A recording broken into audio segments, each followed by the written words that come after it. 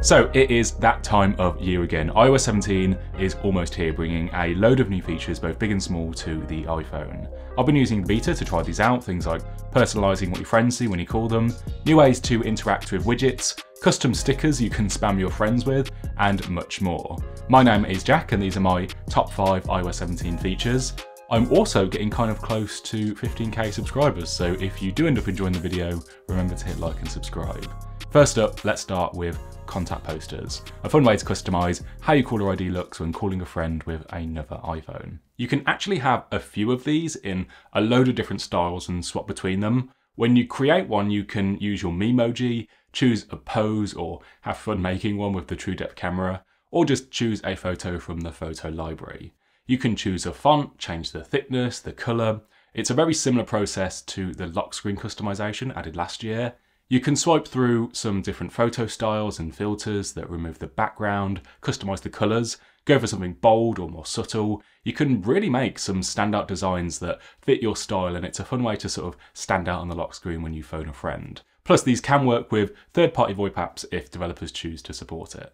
Next up is stickers. Last year, Apple added a really cool feature where you could hold down on the subject of a photo, like a person or a pet, to select them and then auto-cut them out, and then drag or paste them in another app with the background removed, saving you all that time from cutting it out yourself. It does a pretty good job, and it only takes a second. It was kind of weird in messages though, as you'd have to send the full-blown image in the chat, but now you can turn them into your own custom stickers and then peel and stick them onto the chat bubbles. They also have some cool effects that you can add to them. Before, we were limited to the ones made by developers from the App Store. Here's a few that I've made, and you can even use live photos to make them animated, which is pretty sweet. You can use them to make your own reaction stickers and then, spam your friends with them. There's a couple of ways you can make them. The easiest is just to open the Photos app, hold down on the subject, and then tap the Add Sticker button, and then it adds it to your sticker library. Or open up Messages. You'll notice there's a new, cleaner looking chat interface now. The strip of iMessage apps has been moved under this new plus button.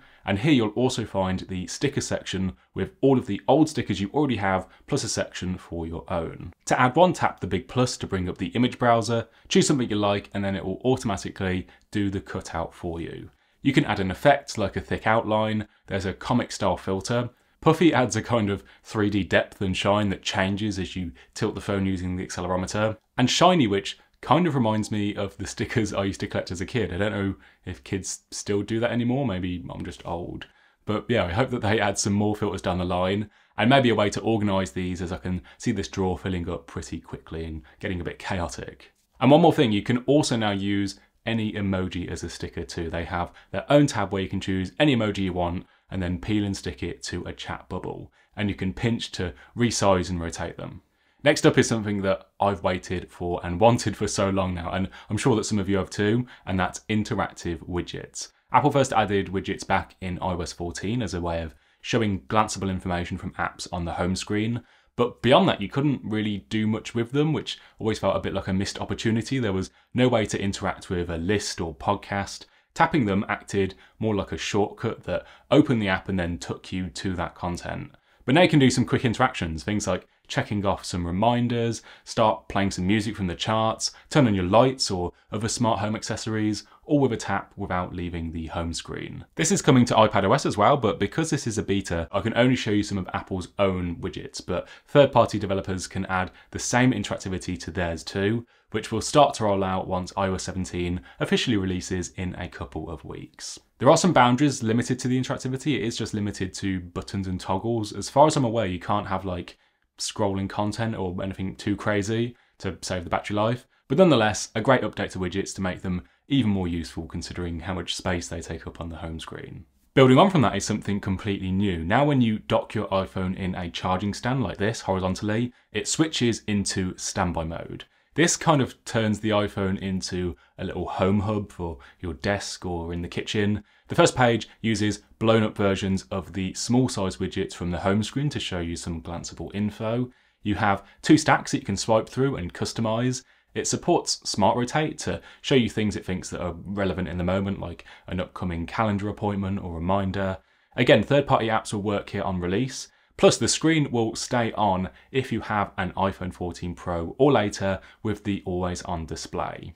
You can swipe to get to the second page, which shows the time along with photos from the photo library or specific albums, and swipe again to get to the full screen clock view, and I really love these. These are kind of like massive Apple Watch faces. There's a few different styles like float and solar, which changes throughout the day. You can customize the colors how you like, and in low light, the iPhone automatically switches everything to red to help you sleep if you want to use this on a bedside table, and it just looks so beautiful on the OLED display. But what's pretty clever is if you use this with certified MagSafe chargers, it will remember the screen setup for each different charger. So you can have one screen for the bedroom, another for the living room, and then one more for the kitchen. It also works with Siri if you need to ask something, and it will show live activities if you're waiting for a takeaway or ride pickup. At my desk, I've been using it with my Lab 22 2-in-1 wireless charger, and this Belkin MagSafe charger on my bedside table, which has a built-in kickstand. And it will auto switch to standby even with chargers that lean back a little bit like this. It doesn't have to be completely vertical. I'll link to these plus some others that you might want to get hold of if you want to try these out and be ready on release. I've been using it every night, and it's pretty cool to have your day and your calendar ready to go when you wake up and use it to control your smart light. It's definitely a top feature to check out when iOS 17 drops. Another thing I've really been liking in the beta is improvements to predictive text and autocorrect. I don't know about you, but I feel like it's kind of been a bit off in recent years. I'll be typing something that I type all the time and then it just changes it to something completely not what I wanted. But Apple says the keyboard now uses a transformer language model, which should make autocorrect and word prediction much more accurate than before. It can make much better corrections to things like sentence grammar now, and even predict the ending of a whole sentence with some pretty good accuracy, and you can accept it by hitting the spacebar. It also has an updated UI. It now underlines a corrected word, which you can tap to quickly change back to whatever it was you originally typed, and they say it should be much better at learning what you type and suggesting the sort of things that you would type, so no more duck-related mistakes. This all still happens on the device, so it's secure, with Apple leveraging the power of machine learning on their own silicon chips. This is kind of one of those background features compared to the others that I showed you, but it's one of the ones that you'll be using across the system all the time, and in my experience it's been a really positive improvement so far. There's also, of course, a bunch of little things coming to iOS 17 to look forward to. We've got a fancy new wallpaper that comes in light and dark modes. Apple Maps finally support offline maps, so you can select and save an area to use offline if you're roaming abroad or you just want to save data. Siri now works when you just say Siri, they've dropped the hey, and you can also do back-to-back requests without having to reactivate it. Visual Lookup can find you recipes for similar dishes just from a photo or video, which is pretty cool. Audio messages in iMessage now show a transcription, so you don't have to sit and listen to the whole thing or forget and have to go back and see what someone said. And you can quickly share your contact info with another iPhone user by bringing them together. Kind of reminds me of the Bump app from the early App Store. And do the same gesture if you want to airdrop some photos or files. And the file transfer will even continue over the internet if you both leave the AirDrop range. Those are my top 5 iOS 17 features. Let me know what you're most excited about in the comments below. If you enjoyed this video, hit like and subscribe to see more tech content. You can get these features now by downloading the beta under software updates.